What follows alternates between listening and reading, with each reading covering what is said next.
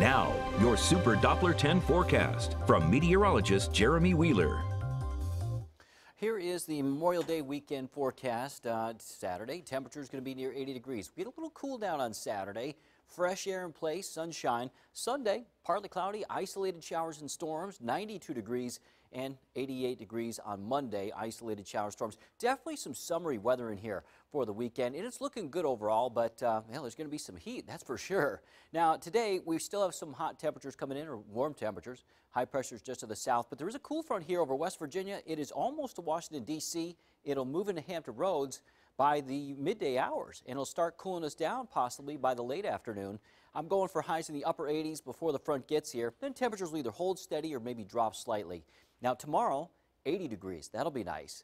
Upper 70s to low 80s in the region. Nice, comfortable air. 92 degrees on Sunday, 88 Monday, and then 92 degrees on Tuesday. So lots of temperatures way above average here all the way through the middle of next week. At the moment, it looks great. I mean, we got wonderful looking weather, sunshine. Temperatures are in the low to mid 70s across the board. Walking out the door, it's warm, it's a little bit humid, but there's a nice breeze coming in out of the west-southwest. Now, here's Super Doppler 10. Things are quiet across the region. We have no rain out there this morning. So Future Track has just a little strip of clouds coming in. That's that front. So that comes through around midday. Winds turn out of the north. No rain with it, though. So we'll see mostly sunny skies. And we get into the afternoon, and that front will be over North Carolina. It might kick off some isolated shower storms between Elizabeth City, Ahoskie, over to Emporia, but a very isolated one at that. The rest of us will have partly sunny to mostly sunny skies and northerly winds, and temperatures may drop slightly. Now, overnight, we'll have mostly clear skies, winds out of the east.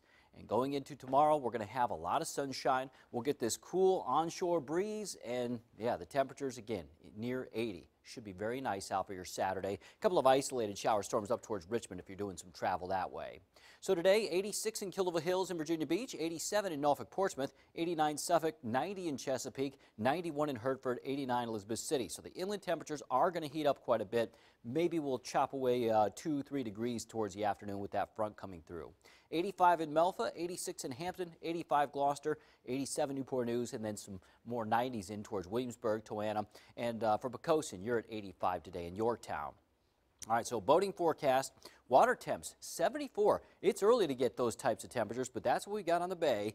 The bay is 1 to 2 feet, seas on the ocean 2 to 3, and the winds again turning out of the north. Inland towards the Kings Mill area, highs today near 90 for the LPGA, 83 tomorrow, 93 on Sunday. Again, we got nice weather on Saturday, but Sunday we're going to be cooking. Same for the Umoja Festival in Portsmouth, Sunday 92, maybe some isolated shower storms, but Saturday highs near 80, and today 87. Now tomorrow, highs near 80 and sunshine, 90s on Sunday, isolated showers and storms, and for Memorial Day, much of the same, but upper 80s. And then we've got more heat, more 90s Tuesday, Wednesday, and Thursday of next week.